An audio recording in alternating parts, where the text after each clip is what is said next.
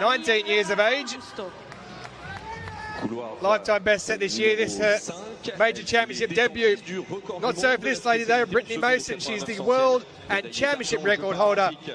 She's also the defending world champion. Lane 6 representing Thailand, Pagirapon Gagun. Pagirapon Gagun of Thailand never made it out of the heats in this event. That will be her main goal. Julie Ross of Germany, another youngster, 17 years of age on her debut.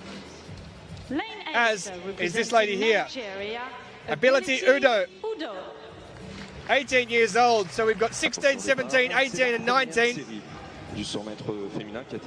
And we have Brittany Mason, who's not much older herself. The reigning champion who also won silver in the 100 and 200 at the Paralympic Games.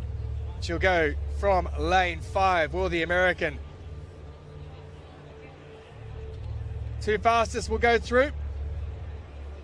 And after that, it is the next two best times from the 3 heats that will advance through to the final.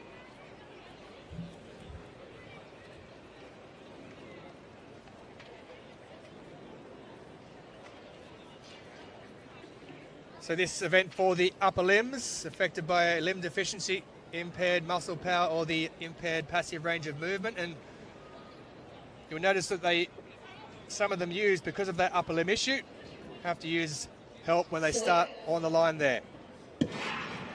Although it was a slow start by Udo out in lane 8, but it wasn't a slow start from the reigning champion, Brittany Mason of the United States. She's got to wait rather quickly indeed, and she's going to go through in first place in a time of 12:39. So not the fastest of times, but the Canadian Shariana Haas was also run a really good race as well. She came home in second place. Mason's time confirmed there at 12:38 for the American.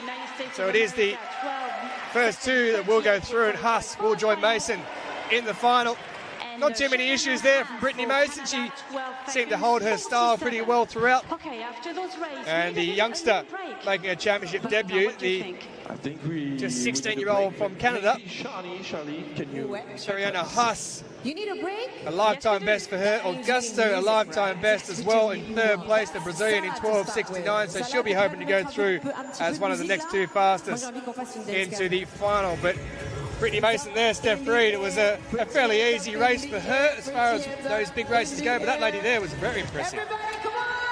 Shariana Haas was very, very close to a world record holder. I mean, to come out at 16 in your debut and set a PB, I think it was a bit unfortunate for Ability Udo in lane 8. You could see she wasn't quite settled, but Brittany Mason certainly was ready to take off, and she showed a lot of power out of the start, which is not surprising, as I have seen a video of her repping out squats at 445 pounds. We see again just there, and sometimes that's the difficulty in the start position when you only have the use of one arm.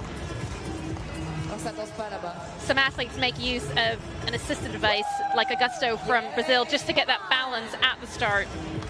Well, Mason there, towards the end, I thought Haas might fall away a little bit, but she just stuck with her. So there's plenty of ability in the youngster, 16 years of age, making a debut on the far side there at the major championships. And I thought at that point there she may just drop away. She didn't. She held her form, she held her style, and she's fully deserved to go through to the final. Look at Haas's face. There's absolutely no tension.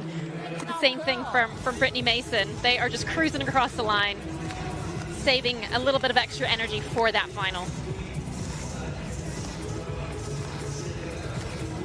Well, 3 lifetime bests and a season best in those who came in behind Brittany Mason. She gets a hug from Nick Mayhew.